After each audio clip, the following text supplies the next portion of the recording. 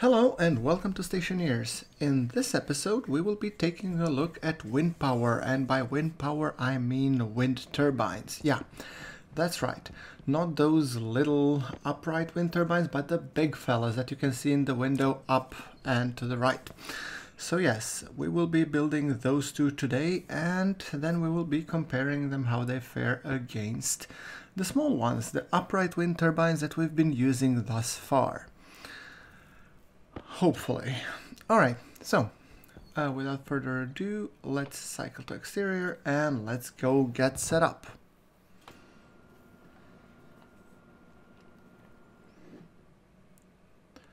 There we go, and depressurization done. By the way, if this is the first time that you're on this channel, do check it out. I do recommend you checking other also survival guides, and if you like what I'm doing here, do leave a like, hit subscribe, press that notification bell so you don't miss out on the next upcoming interesting video that I'm about to make. Right, so without further ado, let's get and set up these wind turbines. So first I need to put off get a nice chunk of mountain away from here, so because it's just clogging the way. Yeah, mining tool, so exciting start, right? Just remove a piece of the mountain. Then we're gonna remove a bunch of these upright wind turbines. They have been serving me faithfully thus far. However, it is time for them to go. The big fellers are here in town and we should be installing those. Look at that. 3 times the size. Well, I don't know how much they compare, but I will hope that we will get a chance to test the output one versus the other. I'm really eager to see how it fares. Okay. Procrastination aside, let's get our drill into our hands and get on with it. So now we have a total. I'm thinking I'm gonna place those up front. So where is my wrench? No, oh, hand drill required to deconstruct. Yeah, where are my manners? There we go. One down, a couple more to go. Oh, and we have a dawn breaking. Isn't it beautiful? The dawn on Europa. Amazing. So at least we will have some nice views while we're doing it, so might as well, enjoy.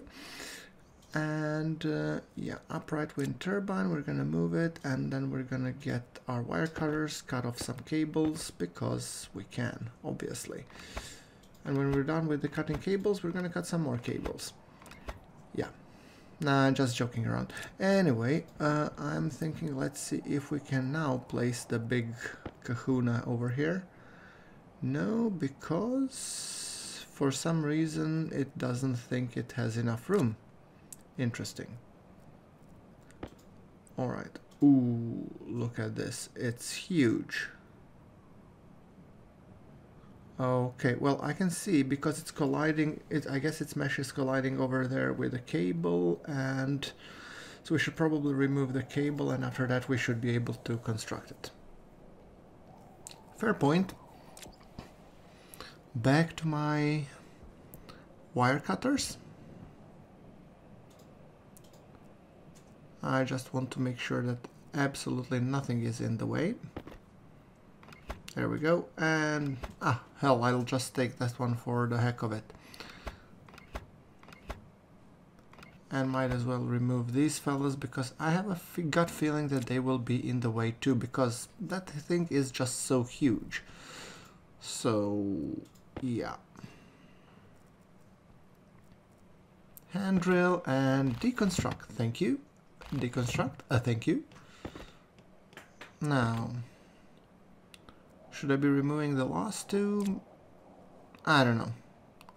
Let's try it out and see how they fare now. So I'm hoping that now, wow, my shadows looks like a horned rat. Never could tell. Anyway, oh, now we have enough room. Okay, perfect. Let's stick it there. And okay, where's the rest of the wind turbine? Oh, I see. Well, apparently you need to have welding torch and steel sheets for the upgrade. Okay, I didn't see that one in the manual. Well, I guess then I'll have to get some steel sheets. Right. Alright, let's go get them. Ooh, and jetpack. Saved by the jetpack. Anyway, let's get in, cycle to interior, and probably let's cancel that depressurization. Thank you very much. The reason why I'm constantly pressing cancel repressurize, it's because the air is minus 144 outside, and I do want that coolness to come inside because the inside air gets too warm. We don't have the weather or the temperature regulation system in just yet. So, yeah. Wind turbine, I'm just gonna place the wind turbine here for a second. Might as well dump other things that other junk that I don't need, like mining belt and, well, maybe something more. And I could be taking the steel sheets. I have 4 steel sheets, but I have a gut feeling that thing over there is just huge. So I might as well be constructing some more steel sheets. Just to be on the safe side. Okay, yeah. There we go, steel sheets, and chug a few, Sonny, will ya?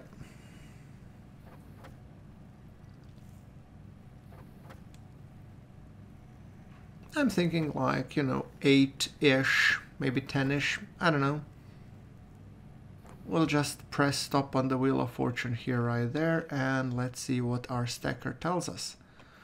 How many of them you got? Alright, I counted 5. Yeah, it was 5. Okay, so it's a total of 9. Nice, even number. Yeah, right. So let's get out. Okay, let's cancel it out and let us just get out. Thank you very much. There we go. So let's weld this big kahuna up. There we go. Where is my sheets? Welding torch. And let's do it. There we go. And now we need 5 cable coil. Okay, so we need 5 steel sheets and 5 cable coil. Wow. I just hope you're worth it, buddy. So, yeah. Yeah, well, of course, once you are constructing, you know, this big wind turbines, of course you want to nibble on something. Okay, and apparently we're almost done.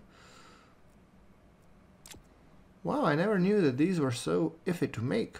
I mean, it's not too, it's just, you know, costly. Now, screwdriver, yeah, let's screw this up. Okay, got it. I mean, it looks nice. I mean, the model is huge. And I like, actually, the fact that it's huge. Alright. Cable corner. There we go. And it's even nicely aligned. Haha, go figure. Lady Luck smiles on me. Alright. Tell you what I'm gonna do. I'm actually thinking I'm gonna save you the enjoyment of watching me do all this all over again for the second time, and I'm just gonna clean this area a little bit up so it's ready for mounting the second one. So yeah, there we go. See? Easy peasy. It was it took literally the better part of the day, so I figured, I mean, you saw it once, no need to see it twice, right? I mean, it would make for another 20 minutes of the episode, so really. Anyway, there we go, back on the jetpack, and then I want to be showing you the second thing that I wanted to show you in this video, and that is a very practical advice on, oh right, first we have to weld the wind turbine up with an additional steel sheet. Yeah. And following that, I will probably want to do a piece where I will be doing how to refill the jetpack. And as you can see, we have a total of only 331 kilopascal of jetpack, you know, fuel, or however you want to call it. So I thought that would be interesting for the people to see how you do it. Right. All right, I'm mumbling. Yes. Anyway, let's go out and finish up the second wind turbine.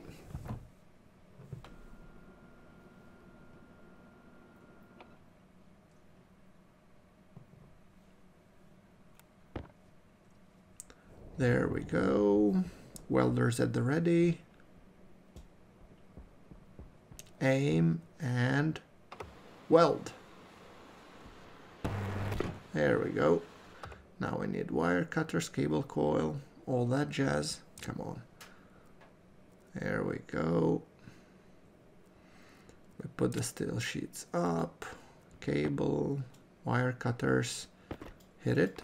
There we go, perfect. And now we just need a screwdriver, and that should be it. We should have a total of 2, well, big ass wind turbines. Now, come on, screwdriver, thank you very much. And it's working. I really do like the whooshing sound. Alright, and as you can see, not all of the small upright wind turbines are placed. I thought that I could cram one in, but I don't think you actually can because of the propeller blades. And I think these models take a tile and a half. So yeah, they're huge. Right, let's see, we could turn like this. There we go. And then I just need to be putting in the rest of the cable, or the heavy cable, to connect all of these. There we go. And I'm just going to use these 2 components because they are costing me some extra heavy cable coil, which they shouldn't. So there we go. Now let's see how many of those will we be able to weld up or connect up. And what do I need? Ah, right, I need wire cutters. Yeah, because we want to splice the cable, obviously. All right, go there, and yes, here. Here, I think I just might have enough cable for this guy. There we go. And we'll obviously make some more, and then we'll hook it up. I do think now that power-wise, or power generation-wise, we should be pretty good shape. So I'm just thinking, let's quickly check it out. How much power are they producing? I'm really curious.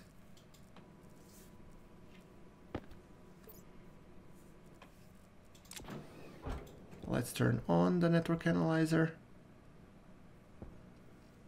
And let's check out the cable. Oh, it doesn't say, it's just actual potential required. It doesn't say how much electricity are they producing. Oh. Okay, you know, GrunfWorks, this would be an improvement suggestion. On the network analyzer, you have the total list, but it's just, I would much like a table to see how much is each device putting in. I think that would be more handy. All right. So I guess there is no way of finding that out quickly and easily. Look at that. Off, unpowered, on, unpowered. Yeah, it's just sort of a summary. I would really like if you could have like a network analyzer Mark II where you would have a detailed report. I don't know. What do you think? Let me know in the comments below. Do you think that that would be useful? Oh, do you hear that? Whooshing sounds. I guess that means that the wind is hard. Anyway, let's go into the second order of business, which is I want to be constructing now the recharge for my jetpack fuel tank. As you can see, I have a total of 392 kilopascals of thrust for my, and since we're on an atmospheric planet, that means pretty much anything can be used to propel it. Hell, you could use your, waste tank for CO2 if you want to use it. However, I prefer to have a small setup thingy over here, which would be basically an air vent, an active vent, together with a piece of pipe and connecting to the container. So yeah, pipe straight, see, easy peasy. And now we put gas tank storage. There we go, tank fill. And we can put the pipe meter just to know when the pressure is too much.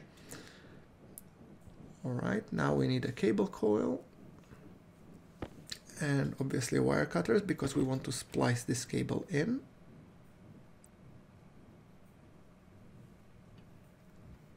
Okay, I mean, statistically you should have gotten it by now. Ah, there you go. Perfect. All right, so we can test it.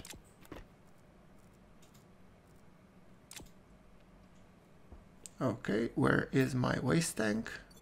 Sorry, the jetpack tank, yeah, propellant. Yeah, I know. Active vent. Set outward. And look at that. It is blowing. Alright, 9.44 megapascal. See, it's that simple. Now let's see if it works. Jetpack. Woohoo! So as I told you, a very simple method. Note, this will only work on an atmospheric planet. Any atmosphere. I don't know how it would work on Vulcan though, because the temperatures would be extremely high, or Venus.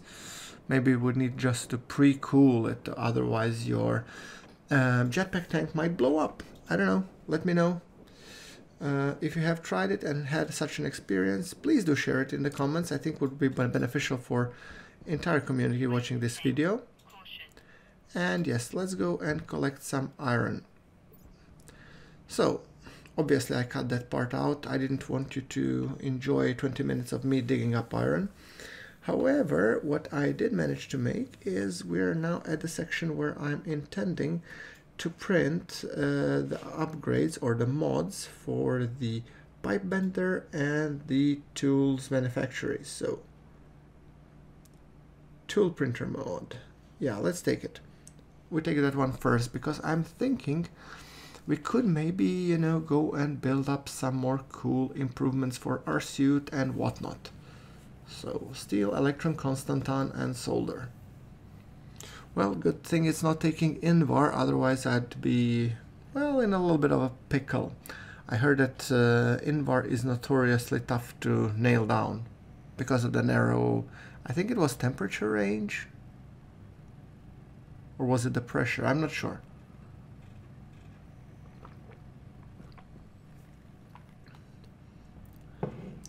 Sadly, those, when you're building them, they take ages to produce, so it will be a while until we get the whole design approved, so to say. Plenty of steel. Okay, I'm gonna stick 94 grams of steel this way and another section of steel I'm gonna shove in this guy.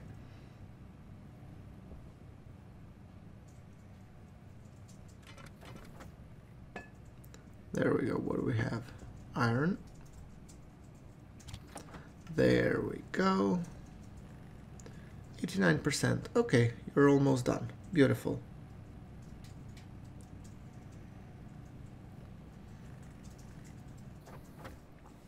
Perfect. So now do the same thing for the pipe bender.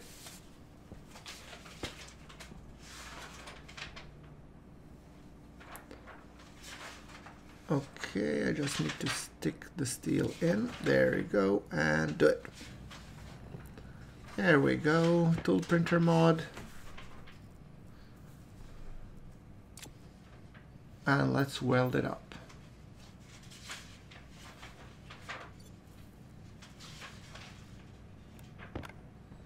There we go, and let's weld it. There we go. The Toolmaker Mark II. Or tool manufacturer. Pretty soon I'm hoping that we will get the... Oh, it's 40% only. Okay, this might take a while. Okay, let's check out if we have any cool recipes at the toolmaker, shall we?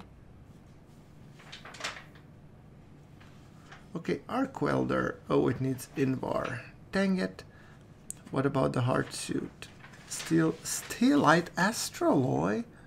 I mean, for crying out loud. Hard suit, steelite astroloy. So we do need a bit more of it.